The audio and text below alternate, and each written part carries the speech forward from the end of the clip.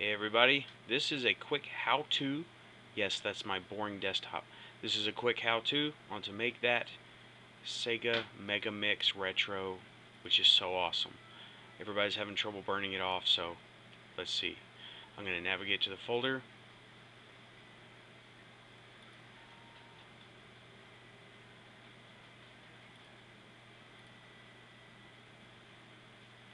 Okay, if you can't see it, it says Sonic 1. Oh, wait a minute, that's the wrong one.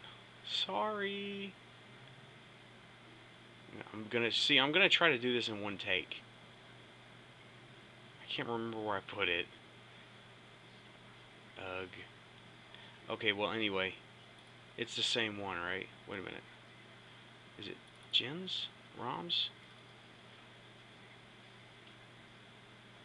I can't find the... Oh, there it is. Okay. simu.7z. I don't have the equipment to do this, to like do a capture. But there it is. That's it. I'm gonna double click it. I've already done this once. And if you have your computer set up right, it will open. This is IZArc. It'll open it. You select it and you hit extract. And what it'll do, I'm not going to do that.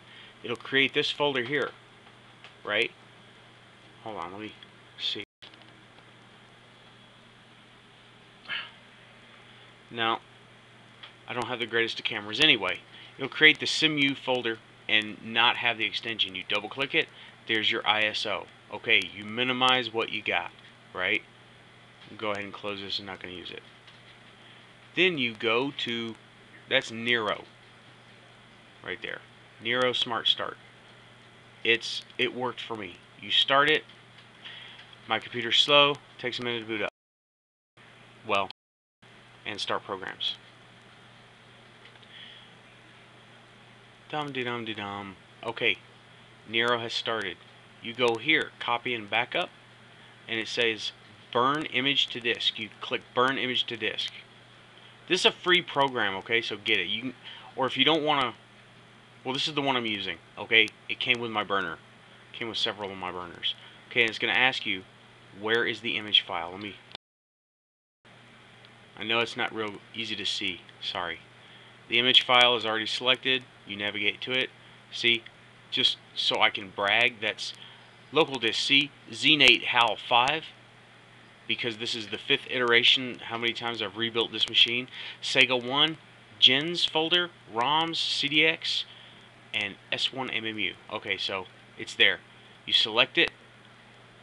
You can double click it, whatever. I don't like double clicking a lot of whole times because it tends to mess things up. You click open, and then you select. Okay, the image file is selected. You can't touch it, right?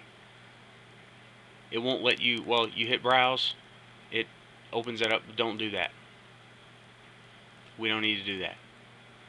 Is this confusing enough yet? Let me see if I can. Okay. I'm stuck on the hourglass. Hooray, Windows 2000. It is pretty much a hot rod when it wants to be. Not today. Anyway, okay, we're going to X this out. We've already got everything selected that we need selected here, which is that. Okay? That's your file.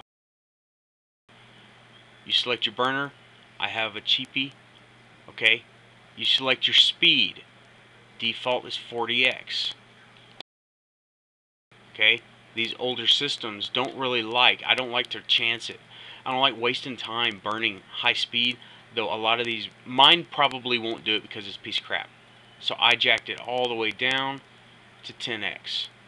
Right? You can make a number of copies and you click next, and then it'll proceed to burn. After that, that's all you do. And then it'll say, go ahead and would you like to save this project? No. So, to recap, you navigate to your file. You find, just for your own benefit, you know where your file is. It's going to say .iso, right? and then you start the burner program. I use Nero Express. You select burn image to disk, copy DVD, or burn image to disk is what is on mine. Right. I'm not using alcohol because my free trial expired. Do that. So burn image to disk brings up your window.